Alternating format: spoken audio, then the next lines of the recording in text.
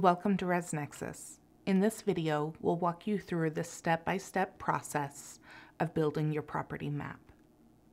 We'll start by introducing you to the 10 keys on your keyboard you'll use most when customizing and building your map.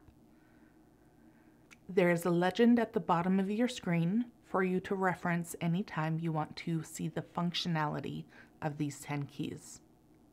The Control key, in conjunction with the up and down arrows, will rotate the small green link.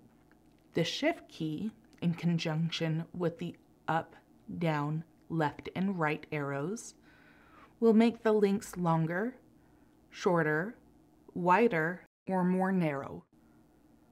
You'll use the 4 alpha keys, Q, W, A, and the S key. You'll notice the way these 4 keys appear on your keyboard forms a square, and as you'll soon discover, they represent the 4 corners of the green reservation link. Let's get started with building the map process. To create your link, you'll first want to determine the shape of the link. Use the drop-down box to select either a square or circle. If you do not have your unit set up in ResNexus, you can use the Create New to first build the unit and then map it. If you already have the units built in ResNexus, click on the Add Existing button and select your first link to map. Once you have created your new link, a small green box will appear on your screen. I'll grab the box and drag it into position so I can customize it using the keys we discussed earlier. First, I want to rotate the box so it lines up with the outline of the unit. I'll do this by pressing and holding down the Control key and using my left arrow key. Each time I press the arrow, it will make a small adjustment in the direction I want to go. Once it's rotated into the correct position, I'll adjust the length correctly by pressing the Shift key and the right arrow to make the box larger. Next, I'll use the Shift and the up arrow key to make the box the correct width.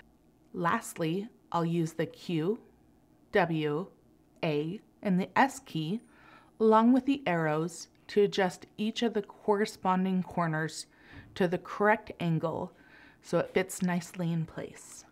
Now I'll show you how cloning will be a big time saver as you complete the setup of all the units.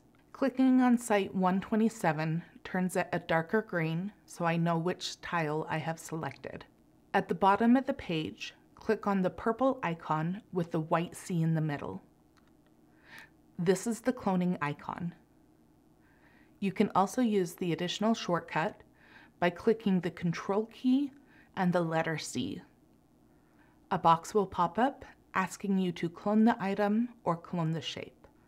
By clicking the Clone button under Clone an Item, it will also clone all of the other elements of this site: the description, rates, title, amenities, etc. By clicking the Clone Shape button, you'll see the clone on the page, so all you need to do is grab it with your mouse and drag it into position.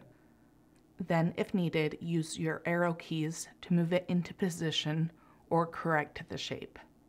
Repeat this process until your map is finished. Thank you for learning more about ResNexus.